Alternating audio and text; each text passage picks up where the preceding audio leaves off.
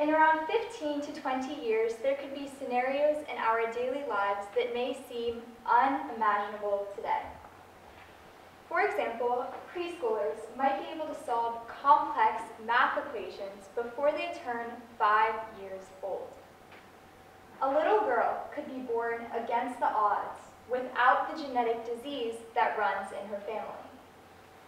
A blonde-haired, blue-eyed boy could be born when none of those characteristics exist in his family. These scenarios are no longer science fiction because designer babies are a very real discovery in the realm of genetics. We all know that humans can heal others, literally save someone from death. Well, now scientists are able to modify children before they are even born. These genetically modified children may seem like a tempting idea to assist humans in solving world problems and advancing our species, but there are a lot of points that need to be considered if the technology is used past life-threatening conditions. So how would designer babies even be created?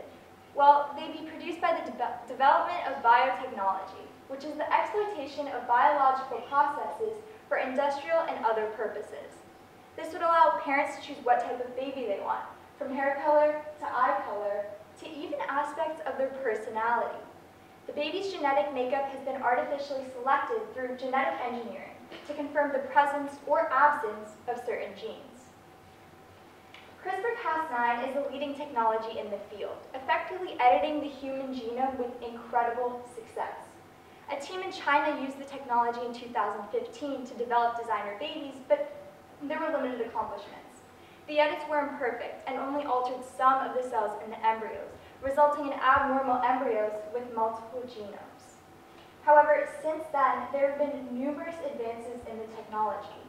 More recently in Oregon, an embryo edit was reportedly much more successful.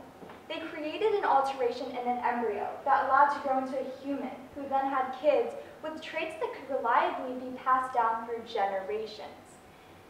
This is called a germline edit, and it basically means that scientists are now able to make heritable changes in the DNA of humans. An updated version of the original CRISPR technology was successful in changing specific traits in multiple species, including monkeys, mice, and certain plants. So even though changing traits is not yet as popular as editing genes in humans, we know that it's more than possible. To understand the difference between editing and changing DNA, we have to look at DNA mutations versus variations. Mutations cause rare diseases like Huntington's disease and cystic fibrosis. These are all usually caused by a single gene. On the other hand, DNA variations are just changes in the genetic code that are associated with more common traits and diseases. It's important to note that variations themselves won't determine a trait, but there are ways that scientists can increase the likelihood of a trait with genetic and non-genetic influences and multiple genes. To help you all understand this concept a bit better, there's a great way to compare this to a car. Let's look at DNA mutations as the failing brakes or a flat tire. These are things that are technical and make it harder for the car to function properly. On the other hand, DNA variations are just the color of the car or the model of the car. These are things that aren't vital to the car's ability to function, but affect the experience of riding the car. And this shows you the fine line between changing something that's life-threatening and something that's desirable. Now that we've seen everything that's possible, imagine how much this technology will cost once it's available to the average citizen. We can imagine that removing a simple health complication would cost thousands of dollars. So choosing the gender would cost around $100,000 and more, depending on additional features like hair color and eye color. What's more interesting is if the government discovers that the designer babies lower the cost of healthcare in the long run, they might encourage families to have more designer babies, regardless of the consequences. And this leads us to wonder what the experimental risks are. In August of 2017, CRISPR caused a success story, removing a heart condition from an embryo. This is incredible. Of course, there are always risks with manipulating DNA, and the simple reason is because geneticists are human. Before this technology that could potentially make us more robotic or perfect, We humans make mistakes. There is always the possibility of accidentally terminating the embryo. Maybe more alarming would be the fact that no one knows exactly what will happen to the human race after altering infants' DNA. It could alter balance and reap unforeseen consequences. For example, applying increased intelligence on a child could affect an increased anger. A higher resistance to HIV could affect a higher susceptibility to influenza or other more common diseases. Additionally, accidental error could give rise to a new form of illness, something we may have no idea how to treat, giving us just more problems to worry about. Professor Rodney Scott, head of medical genetics at the University of Newcastle, says that if you look at it from an evolutionary perspective, you're going to weaken the gene pool and create a weaker species in the long term. Once you start choosing particular features, you start narrowing genetic choice. This means that special human characteristics could be wiped out completely. The bottom line is that no one knows exactly what effects this could have on our species. Now, my English class just finished reading one of Shakespeare's best tragedies a couple weeks ago, and in the book, in one of the last acts, Shakespeare wrote something that completely stood out to me. Ironically, the character that said this quote was a doctor, but he said, "Unnatural deeds do breed unnatural troubles." And of course, this could apply to anything. If you do something abnormal, whether that's positive or negative, you're also likely to get an effect that's unexpected or out of the ordinary.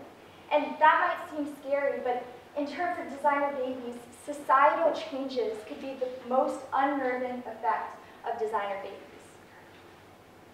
So people who would normally have miscarriages, infertility, and genetic diseases can now pay for it to be fixed. At a surface level, that seems pretty good for individuals. People just want the best for their children. That makes sense. However, if we look at it a little deeper, we might discover that only the wealthy would be able to afford the technology, creating a more profound gap between the rich and the poor.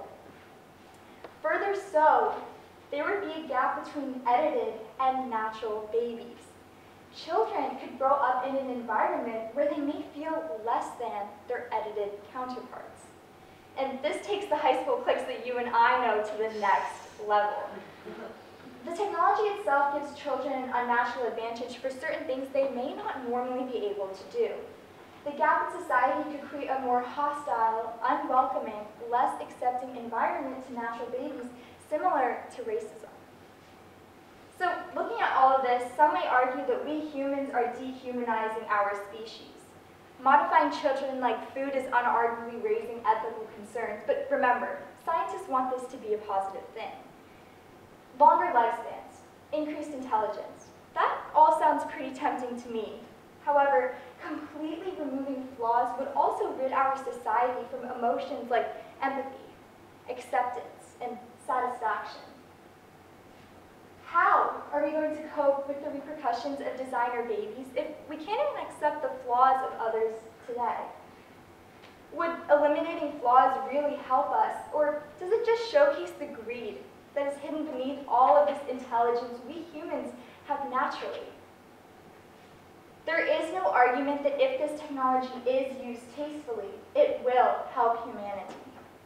Editing DNA so children are able to survive against the odds is absolutely miraculous and should be treasured. However, if we go down this path, we may never be able to control how far the technology will evolve. The question that needs to be addressed is, past life-threatening conditions, how far will we let this go? In the United States, every citizen has the rights to life, liberty, and the pursuit of happiness. Well, liberty is the state of being free within society from oppressive restrictions imposed by authority on one's way of life. Changing kids' DNA when unnecessary potentially violates the child's freedom. Now, I love the movie Jurassic Park, and in the movie there's a character named Ian, and Ian's famous quote is, "Your scientists were so preoccupied with whether or not they could, they didn't stop to think if they should." Of course, none of the scientific advancements we have today would have happened without taking risks. We don't know how many of the scary outcomes I listed earlier will actually happen if we choose to proceed with the technology. But we do know that everyone will want relatively the same thing out of the technology. To be smarter, to be more athletic, more attractive, to live longer, that is dangerous to our originality. We could lose what makes each one of us special. Regardless of ethical concerns, humanity is at the point where children are being changed like the vegetables we eat. Obviously, the designer babies issue is highly debated around the world, as it should be. This will affect you, your children, and your descendants. People around the world can ponder this matter now before we have to stop the tears of natural children growing up beside their modified friends. Thank you.